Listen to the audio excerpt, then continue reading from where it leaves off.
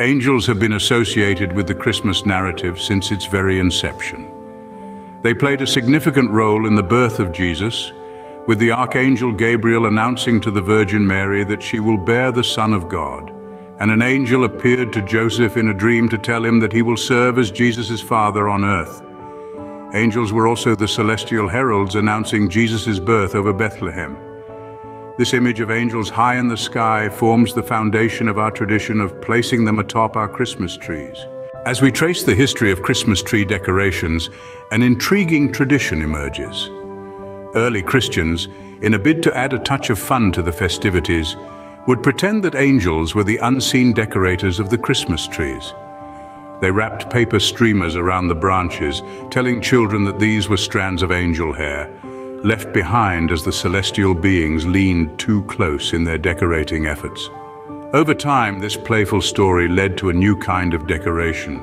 As people mastered the art of hammering silver and later aluminum into shiny, thin strands, the streamers evolved into what we know today as tinsel.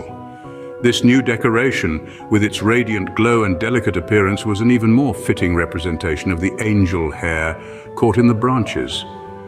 And so, the tradition of adorning Christmas trees with tinsel began, adding a shimmering touch to the holiday season and a nod to the angels in the Christmas narrative.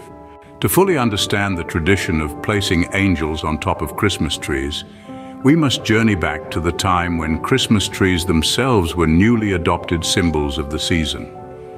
Evergreen trees were pagan symbols of life for centuries before Christians adopted them as Christmas decorations. Ancient people prayed and worshipped outside among evergreens and decorated their homes with evergreen branches during the winter months. As Christianity spread, these pagan symbols were incorporated into the new faith celebrations. After the Roman Emperor Constantine selected December 25th as the date to celebrate Christmas in 336 AD during his reign, the holiday fell during winter for all of Europe. Christians adopted regional pagan rituals associated with winter to celebrate the holiday. As Constantine had made Christianity the effective religion of the empire, some have speculated that choosing this date had the political motive of weakening the established pagan and Druid celebrations. As we journey into the roots of Christmas traditions, it's fascinating to discover how far back some of our customs go. More than 2,500 years ago, ancient Romans celebrated a pagan festival called Saturnalia, dedicated to the god of agriculture, Saturn. This festival marked the end of the autumn planting season and the beginning of winter. During this time, Romans decorated their homes with wreaths and evergreen boughs to symbolize life's persistence through the bleak winter months. They also held a grand feast where they offered gifts to the gods, including dolls and caged birds, to ensure their survival through the harsh winter.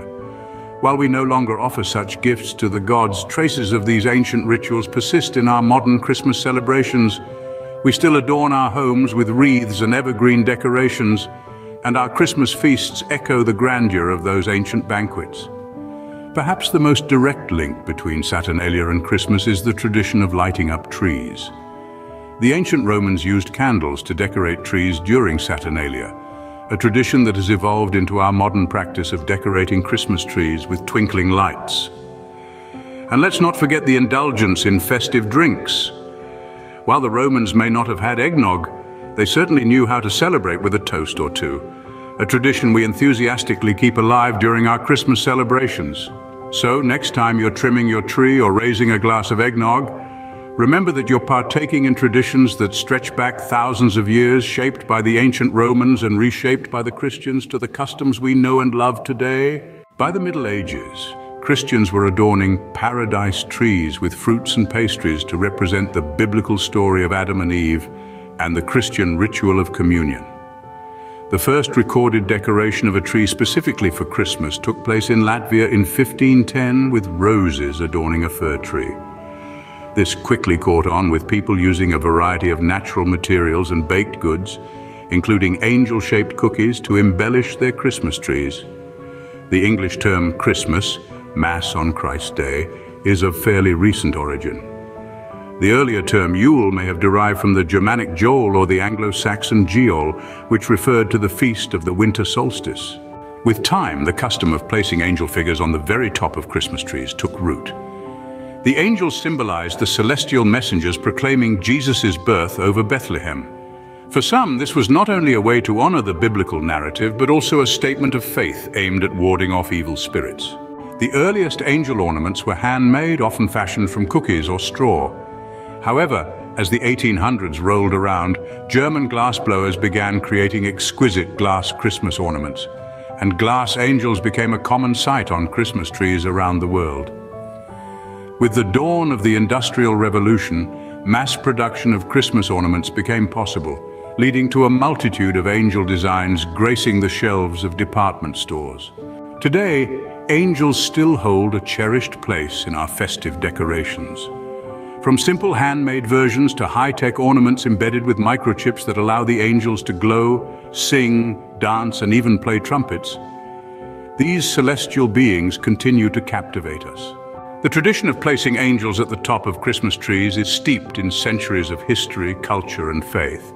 It's a practice that not only honors the biblical narrative of Jesus' birth, but also serves as a beacon of faith, warding off evil and inviting in the joy, peace, and hope that the Christmas season represents.